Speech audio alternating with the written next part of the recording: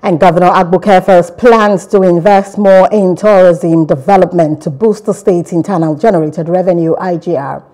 He believes tourism can fund the administration's free education policy and other projects across the 16 local government areas.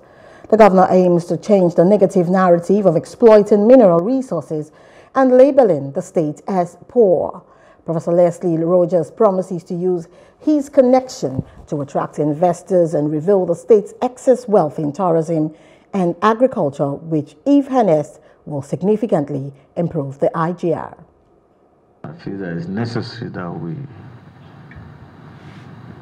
interact and collaborate to see how we can develop the potentials that God has endowed in the state for us. We are creating a new Taraba to move Taraba forward. Coming to Taraba State, yes, all I can see at the beginning when I came 7 years ago was money and economic development by and large. I want to highly commend His Excellency Dr. Agbu Kefas for dampling into trying to diversify the sources of revenue of the state.